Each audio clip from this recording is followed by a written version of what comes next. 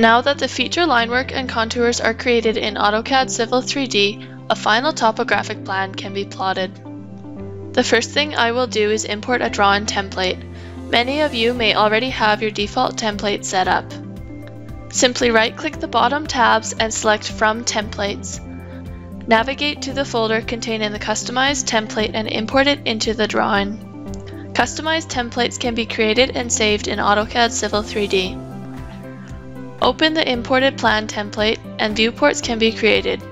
In the Layout Tools tab, select Insert View. Viewports are objects that display views of the model space. These can be scaled and placed in the paper space on a layout.